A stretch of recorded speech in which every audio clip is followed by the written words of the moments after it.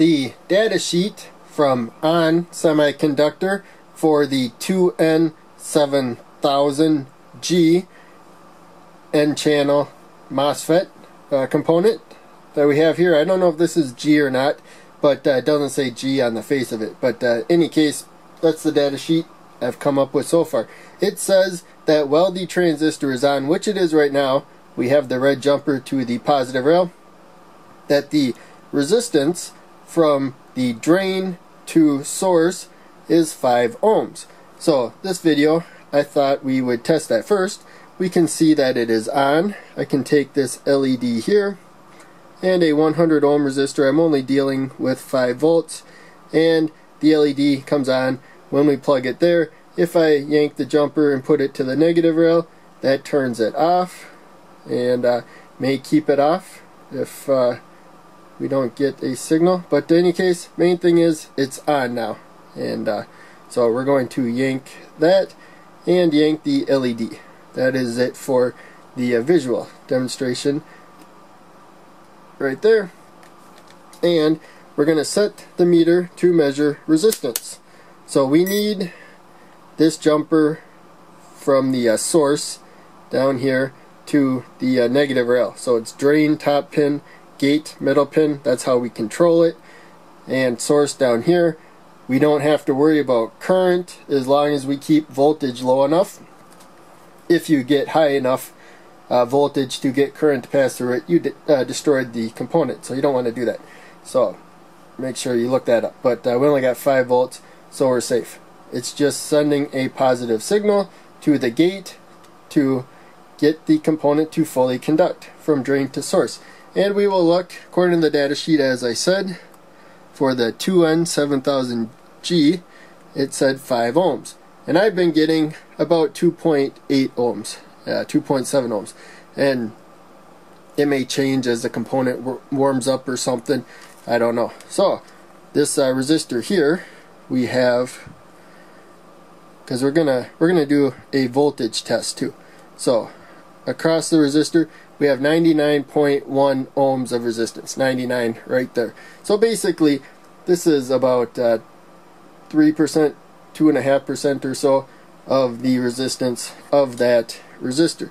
And so what we're going to do, if we put them in series, of course that was to the gate.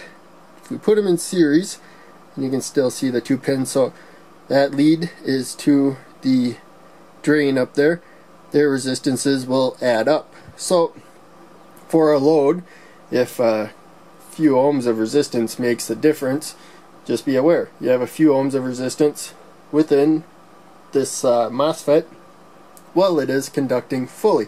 And we are going to connect this now to the positive rail. So now current is flowing through there. We don't want to measure resistance.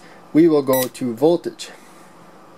And we'll look at the rail voltage by going to a point where the 2 components connect to the rail. There you can see 4.9, and unfortunately it was a little higher. It was 5 volts before, but just remember 4.96. So we're going to look at the voltage across the resistor. Let's look at that again. 4.96. If we just measure the voltage across the resistor, it's going to be a little less, 4.825, and there will be a voltage, because remember there's some resistance across the transistor there. So I'm going to display on the screen if we had 100 total ohms of resistance. It's slightly more. Actually, it's going to be 102. It looks like about 102 exactly. So we'll take 102 and we'll take 2.5% of that, and we'll see what that voltage should be. 2.5% of 5 volts. So you can see we got about 5 volts at the rail, and then we have a 0.130 volts.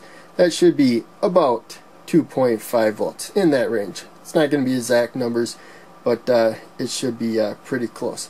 So in any case, the main takeaway is this component has a little internal resistance, and we can gather some of that detail with voltage measurements, or just measuring the resistance directly. Now we did need that resistor is really hot, so that was a 1/4 watt of power. I shouldn't have grabbed that. That was the maximum wattage we should put across a 1/4 watt resistor. Now we do need, as I said, the to take the resistance measurement, we do need the source directly to ground. Right there, you can see the 2.7, 2.8. If we don't connect it, even though we have a positive charge to the component and there's still no current going through it, you're not going to get a resistance, that low resistance. We got a higher resistance. Now we do need that ground right there, the jumper to ground from there. So that is needed. You can't just measure it with the positive signal to the gate. So in any case, hopefully that all made sense and you enjoyed the video. Thanks for watching. I will see you in the next video.